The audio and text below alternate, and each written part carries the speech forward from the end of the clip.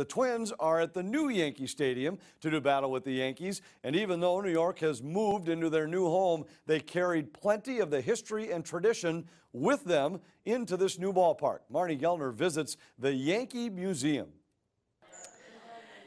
Inside the ballpark is a display of wonderful history belonging to the Yankees. It's the Yankee Museum, and right in the middle of it is this wall of baseballs, autographed baseballs from some former Yankee greats. And at either end of the wall is a pitcher and a catcher. The pitcher specifically is Don Larsen, the only pitcher ever to throw a perfect game in World Series history. It was October 8th, 1956. The catcher that day was Yogi Berra, who is at the other end of the wall. The distance between Don Larsen and Yogi Berra in this display is 60 feet 6 inches, the exact distance between the pitcher's mound and home plate.